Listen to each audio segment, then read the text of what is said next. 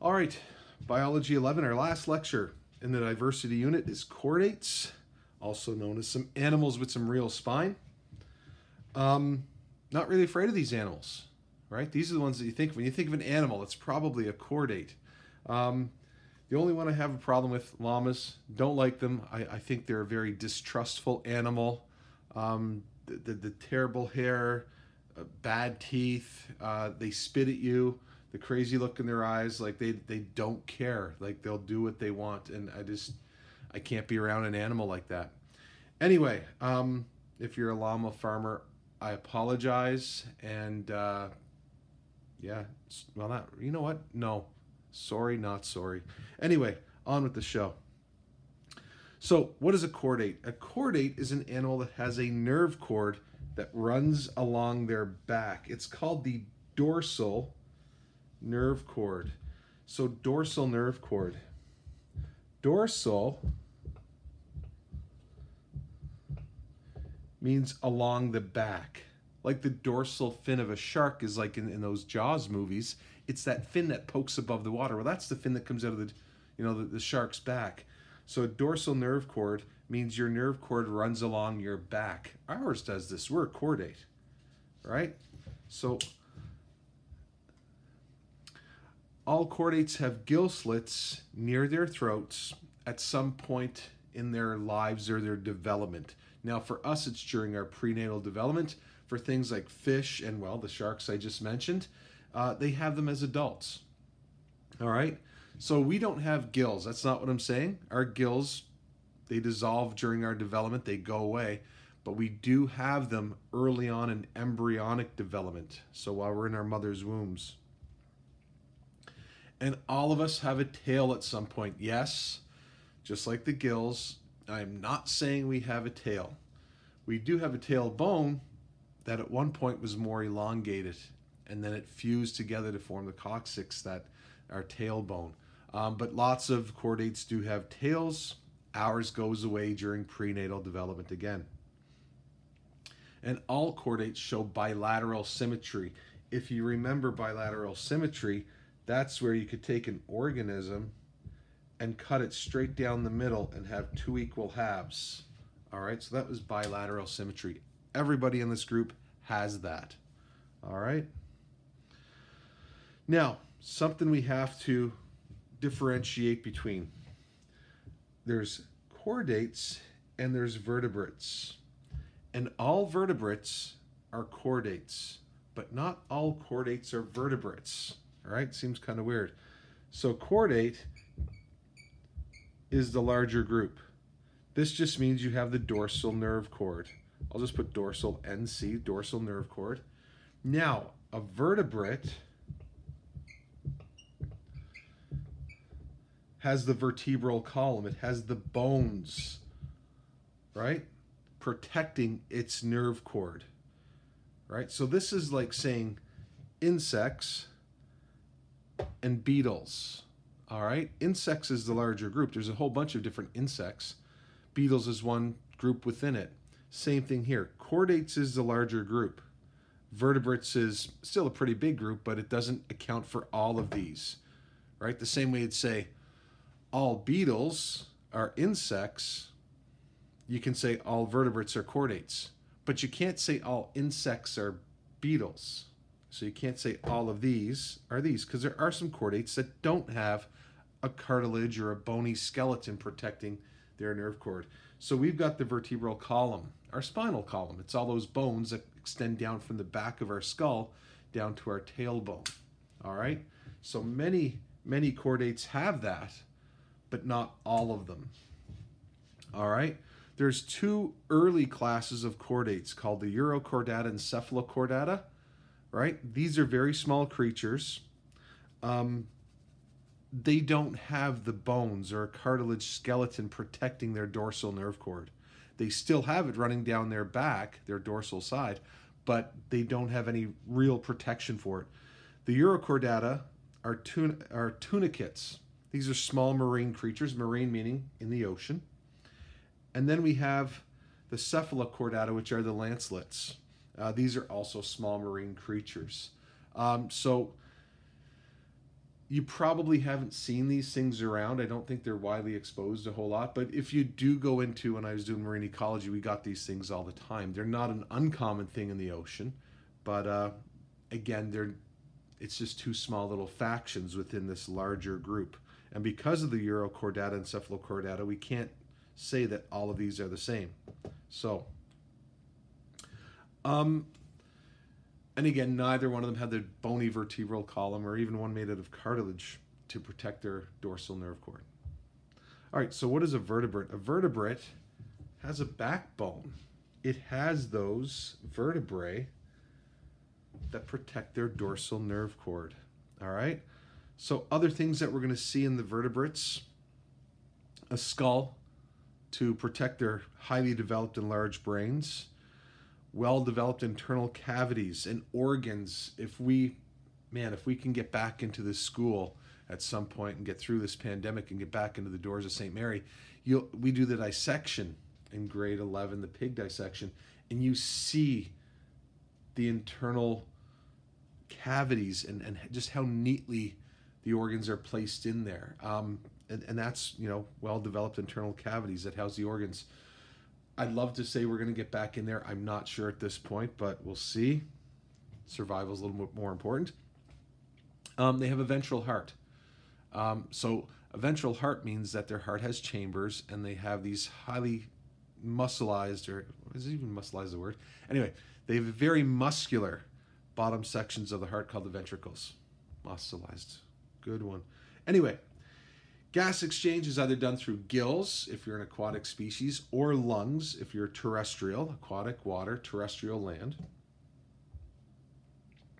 And we're going to go through a whole bunch of different groups within the vertebrates, and we've labeled them here. We'll go through them. So, Agnatha is our first class. So, phylum, Chordata.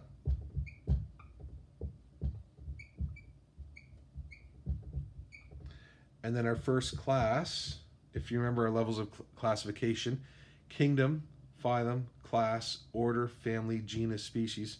So these are all classes. Class Agnatha. These are the jawless fish. There's not a whole lot of these, but there are some species still alive today, so we'll go over them quickly. Agnathans are jawless fish.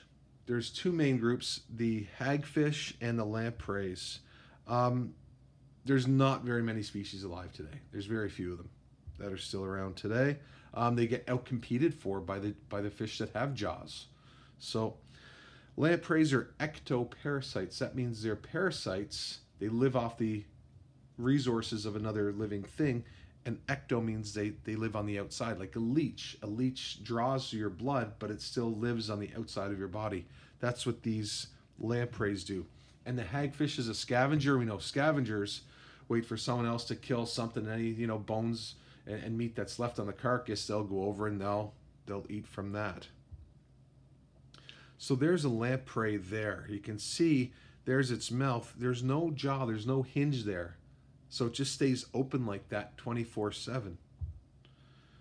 So there's one there with a ruler next to it, just so you can see, like, these are not small little things. You'd notice that if that was swimming by you.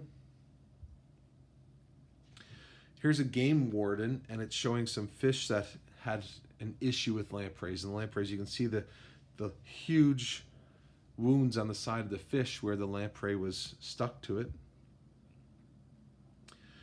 Here's a hagfish, again a scavenger, so it kind of just lurks around and hides off in the corners and crevices and that.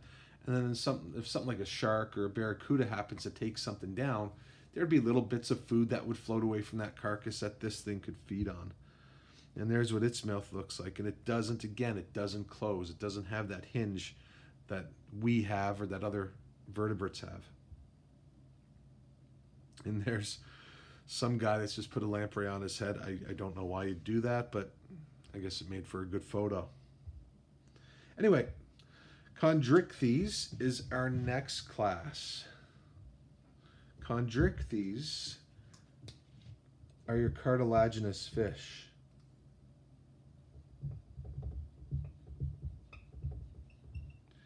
Now, this ichthyes right here, when you see that, that means fish.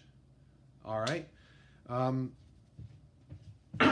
going to see this in another class within the chordates. But what we also may have seen this is an ichthyosaur. An ichthyosaur was one of the few aquatic dinosaurs. It swam along. It had fins, not legs. So an ichthyosaur really meant a fish dinosaur, really. The chondra part here means cartilaginous. Chondrocytes in your body are what make cartilage. So chondrocyte is basically a cartilage-making cell. Cyte is cell. So chondrocytes is where you may have seen that before. And that just basically means cartilage.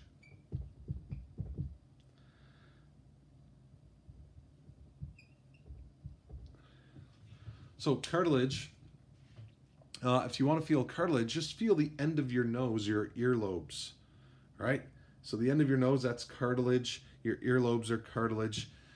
That's what their skeleton is made out of. So sharks and skates and rays, which belong to this group, they have a softer sort of skeleton. Sharks, skates, and rays. So when things develop and they start to grow a skeleton, including ourselves and dogs and birds and reptiles, the skeleton starts off as cartilage, and then it undergoes a process of ossification. Ossification is where the bone cells take over and you get that hard, like rock-like bones, like what we have. Our bones are hard, right? Same with your dog, same with the lizard, same with a frog, same with a bird. But these things, that cartilage skeleton develops and it never undergoes that process of ossification, all right? So that's the difference.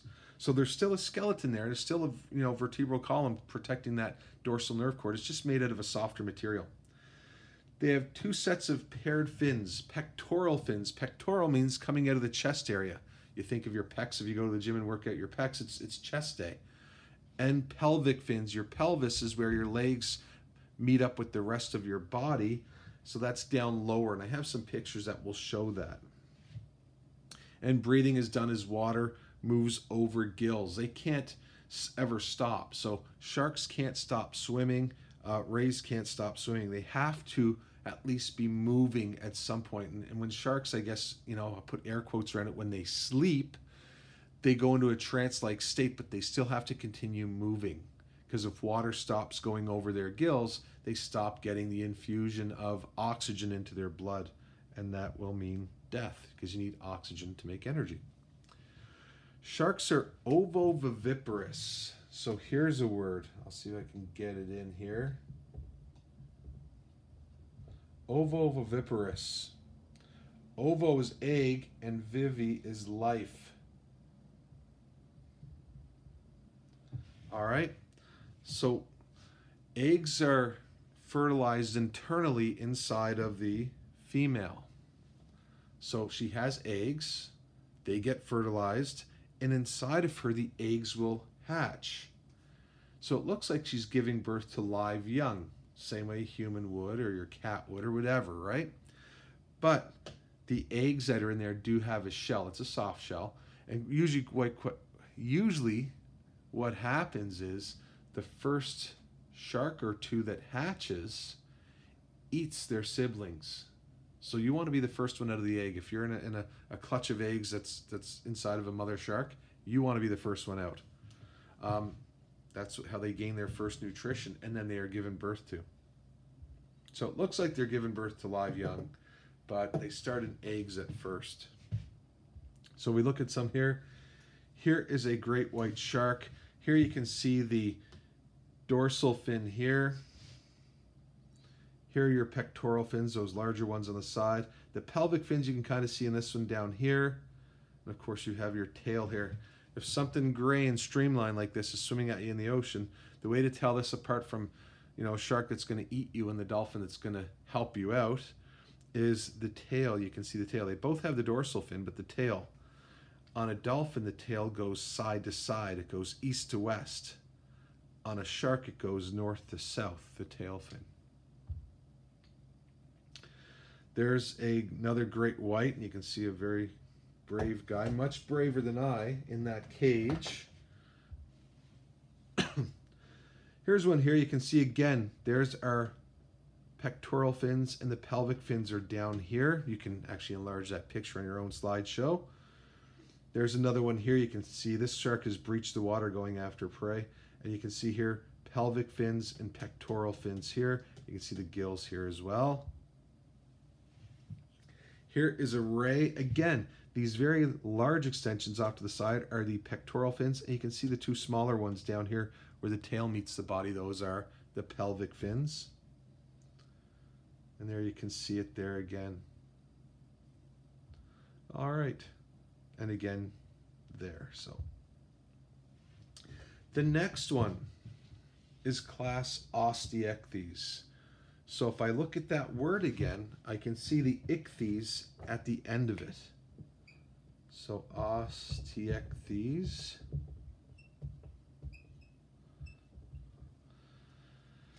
Now, ichthyes we know is fish, and osteo is bone.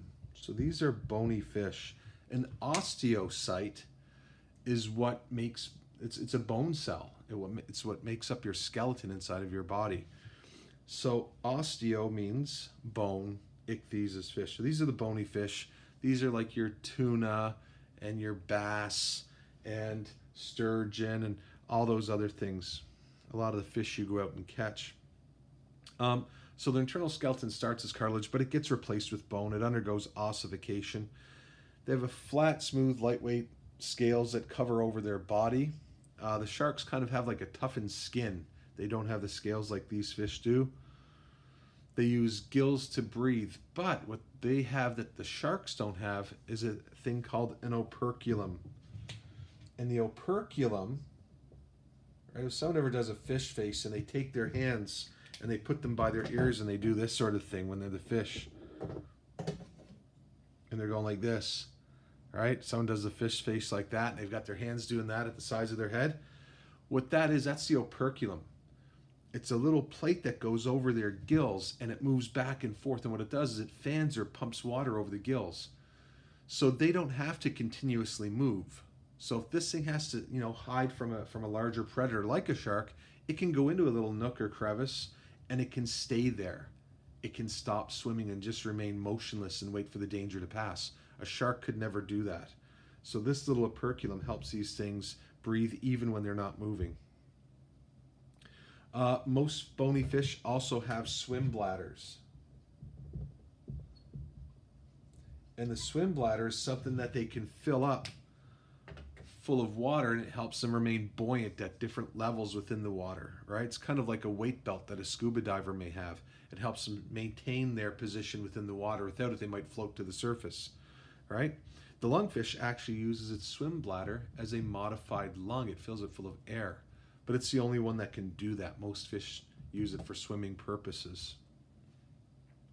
And what they do is, and I'm sorry, but I've got to do it. It's my scientific duty. I'm going to destroy some Disney movies as we go through this course. Finding Nemo, right? If you remember Finding Nemo, the clownfish, you got the little clownfish there, Nemo and his dad's like, "Oh, Nemo, I care for you so much. Oh, let's go find," well, I can't really remember what they were going to go find. But anyway, the dad really cared. Oh, they were finding Nemo. They had to find him. Where's my head at? The whole movie was called Finding Nemo. That makes sense. All right, so Nemo gets lost, and the dad's like, "Oh, we got to go find him. We got to go find my son." That's a lie. That's a Disney lie. They do not care. Fish do not care about their children. All right? So Disney lied to you there. Sorry.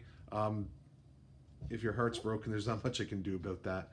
But what happens is the females deposit their eggs on the floor of on the ocean floor, the lake bed, right? Depending if they're freshwater or marine.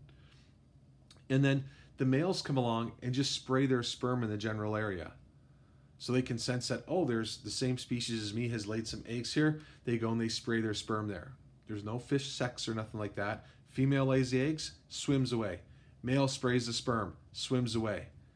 Little fish never know who their parents are. I know that's a much sadder movie, and that's why Disney lied to you and said, "Oh, look, the fish parents care." But That's the way it is, right? Fish hatchlings never know their real parents. Finding Nemo is a lie. Anyway, Osteichthyes. So here's a tuna. Now, this picture doesn't show you how big a tuna can get, but I've seen tuna caught down in Nova Scotia, and these things can be several hundred pounds. I've seen one bluefin tuna fill up the back bed of a pickup truck. 800, 900 pounds, some of these things. And what they do is when they take the tuna to the shore, so you catch it, you take the tuna to the shore, they take a little core out of the tuna. And there's a guy there on the shore right outside of the fish plant, and he tells you the grade of the meat. And then they weigh the fish, and you get paid by that grade. So if you have a really good grade fish, and I'm going to make the prices up because I don't know them. I've only seen it kind of go on. I don't know what the going rate of tuna meat is. But let's say you have a great fish. The quality of the meat is awesome. You might get $5 a pound. If your fish is a little less awesome, you might get $3.50 a pound. So that's kind of what they do here. But I've seen guys come in off the boats growing up in Cape Breton and that. They come in with fish that are like 800, 900 pounds. I've seen a couple that probably are topping 1,000. And these things just fill up the back bed of a truck. They're monstrous. They have a crane right on the dock to get those ones off the boats. There is a barracuda. It's a marine predator. It has very sharp teeth. Also the topic of a wicked song from Heart. Google it. Put on Spotify. You'll see. Sculpins. These are fish that when we fish off docks and that back in Cape Breton, we try to get good fish that you could eat. And every so often you'd hook one of these bad boys and they're just useless. They can't do anything. So we would always try to throw them back in, but we'd always say some cool movie line and then whip them back into the water. We weren't very nice, I guess, but sculpins, I thought I'd throw those in here. Childhood memory. And there's a swordfish. We have these off of the Grand Banks of Newfoundland. People go out there and they catch marlin, or sorry, I think probably swordfish, not marlin. They're related, I think. But that's that. Our next class is amphibia. The amphibians.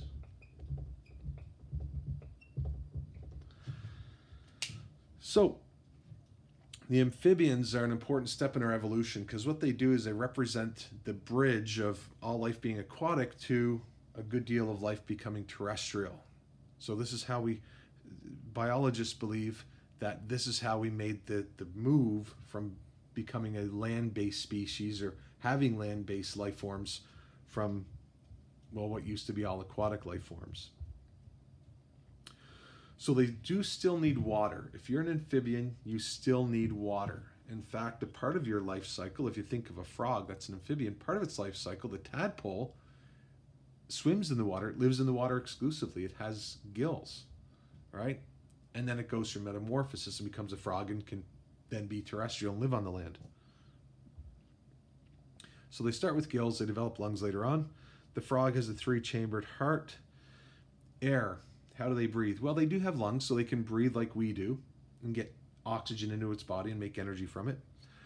But they can also breathe through their skin, some of these species. Their skin is very, very thin, and diffusion can take place right across the surface of the skin.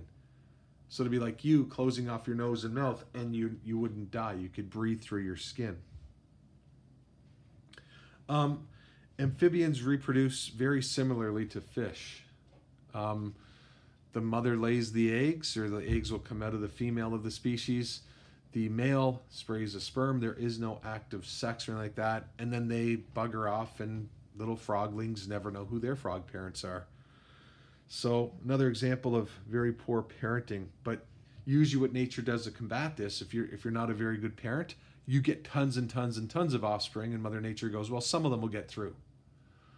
If you only have a few offspring, like humans or bears or other animals, elephants and that, you often invest a lot of your energy as a parent. There's a lot more energy into parenting, right? Common amphibians include frogs, toads, salamanders, and newts, all right?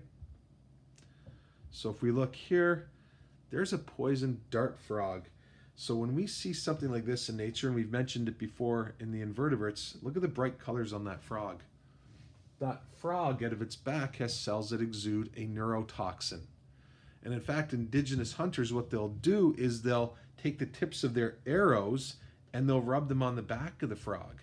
And then when they go hunting, when the arrow pierces whatever it is that they're hunting, that neurotoxin breaks down the brain's control of the muscles, and the thing basically stops moving, and then they can eat it. There is a leopard frog. These are the types of frogs you probably dissected in grade 10. And there is a salamander there. We have lots of salamanders around. If you go hunting and looking around for them, you'll find them. And there's a toad. Toad has a little bit rougher surface of this to the skin. They used to say if you handle toads, you got warts, because they look like they have covered in warts. That's not true. You can hang out with toads, you won't get warts. And here's a tadpole that's right in the middle of metamorphosis. So you can still see the tail section here, but you can see the legs developing, and there's a few more poison dart frogs. Our next class are the reptiles. I feel like I don't have to write down what they are, because I feel you probably know what these things are. Like I said, when we think of animals, this is what we think of, right? Things like frogs, things like sharks and fish and reptiles. So reptiles, alligators, crocodiles, turtles, lizards, snakes, all of those things, they're all reptiles. Reptiles kind of picked up where amphibians left off in terms of coming out of the water and onto the land. They have a terrestrial lifestyle. Only theirs can be, some reptiles are exclusively terrestrial. They don't breed in the water. They don't need the water to house their young or anything like that. So they've really become specific to a terrestrial lifestyle. They don't need water to reproduce. They can live fine just on land. They don't have like a tadpole stage. They have eggs that have a hard shell. Amphibians have a soft shell egg. These have a hard shell, and so it minimizes water loss around the young. Fertilization is internal.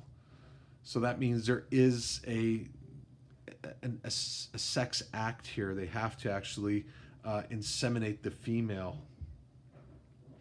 And then fertilized eggs are laid, and then they're looked after by the parents. Tough, scaly skin restricts water loss. They don't have that thin skin that allows for diffusion like the amphibians do. They have tough, scaly skin.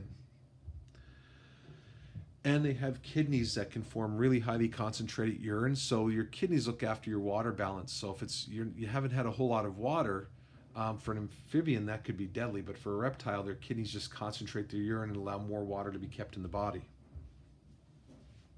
And the lungs of a reptile are considerably larger to an amphibian because, again, you don't have the help of oxygen diffusing through the skin.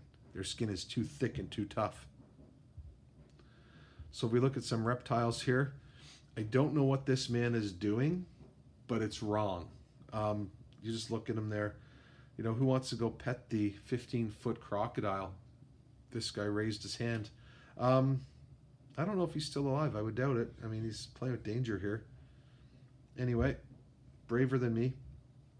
There's another picture. You can see the tough, scaly surface of the crocodile there.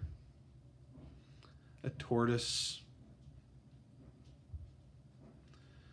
Here's a snake. Now, this is one of these snakes. One of them is safe and one of them is dangerous.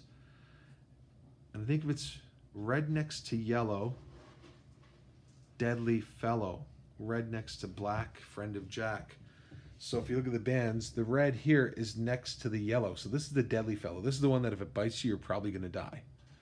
There's another snake that mimics this one because no one wants to go near the snake. Again, notice the bright colors. But the red is next to the black, not the yellow. So red next to black, friend of Jack. Red next to yellow, deadly fellow. So this is the deadly one. And there's a sea snake. A sea snake, some sea snake species, tongue twister, have some of the deadliest toxins on the planet of all the animals. Sea snakes have some really deadly toxins. Our next group is aves. And aves are the birds, right? Because they are aviators. They fly. That's where aves comes from. It means flight. All right. So we look here. The avians are the birds, right? They develop from reptiles. We all learned that in Jurassic Park, or maybe your parents did. I remember in the original Jurassic Park, that was the big speech at the beginning. Birds came from reptiles. Anyway, they have scales on their legs. Reptiles had scales. They have large yolked eggs in a firm shell. Reptiles have that. There's no metamorphosis in the young. The metamorphosis is like the tadpole, which kind of look like a sperm cell, becoming a frog. Reptiles don't have that. Well, neither do birds. So that means when a reptile or a bird hatches out of its egg, it's a little version of itself, of the adult. So out of an egg for a fish, you get a tadpole. Or sorry, totally wrong. Out of an egg for an amphibian, you get a tadpole. That doesn't look like a frog. We know it will become a frog, but it has to go through metamorphosis first. Birds and reptiles, when their egg hatch, so if you have a crocodile, what hatches out of the egg is a little crocodile that looks like it. When you have a bird, a chicken, what hatches is a chick. It looks like a little chicken. So there's no metamorphosis in the young. Birds differ, though, from these previous groups, from the reptiles, because they are endotherms.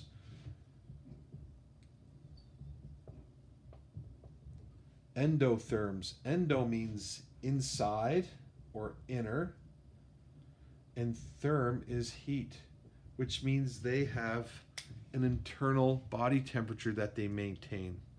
Ours is 37 degrees Celsius. So our body works and expends energy to maintain that 37 degrees Celsius, because that's what our cells work optimally in, is that temperature of 37 degrees. That's hotter than it is outside, more often than not. So we do have to put energy towards that. Birds are the same way. They have to maintain an internal body temperature and keep it there. All the other things so far, the fish and the reptiles, the amphibians, they're ectotherms. Ectotherms are cold-blooded. They're not warm-blooded like the birds and us are. They're cold-blooded. And basically how they warm up is they have to go out and lay out in the sunlight or go lay somewhere where it's warm, right, to warm up their bodies and get their metabolism going. We don't have to worry about that. Neither do the birds. They're endothermic. So are we. They also have feathers, which evolved from scales. And of course, the feathers are one of the things that allow them to preserve heat, because there's layers of feathers, just like layers of clothes will help you preserve heat. And they allow for flight. Hollow bones. The bones are still hard. They still undergo ossification, so they're still made of osteocytes. They're hard, but they're hollow. This lightens the bird up so it can fly. And then, of course, they have air sacs that branch off of their throat area, right? The trachea, the wind tube. And what this does, it helps them with buoyancy. Water is a fluid, but so is air, right? Air is a fluid as well. So to keep them buoyant and balanced within the air, they have air sacs that they can partially inflate, and that helps the bird with its buoyancy within the air. If we look at some avians here, this is a bald eagle. We have these in Cape Breton. They're big, big birds. There was a bald eagle nest up behind my place, and I bet you the nest was probably at least 2.5 to 3 meters in diameter. That's through the middle of the nest. It was a huge nest. The birds are very, very big. There's an ostrich there with baby ostriches. There's a penguin. A hummingbird. Hummingbirds need to eat a ton of calories a day because their metabolism is just so highly ramped up. And Senor Toucan. I remember my kids used to watch Dora the Explorer, and this guy, I didn't trust him. He was the only character that didn't have like the soft, childlike voice. It was like everyone else spoke like a baby almost, and then this guy would come along with his dark, deep accent, and I just didn't trust him. I thought he was always going to lead Dora astray. Anyway, the mammals.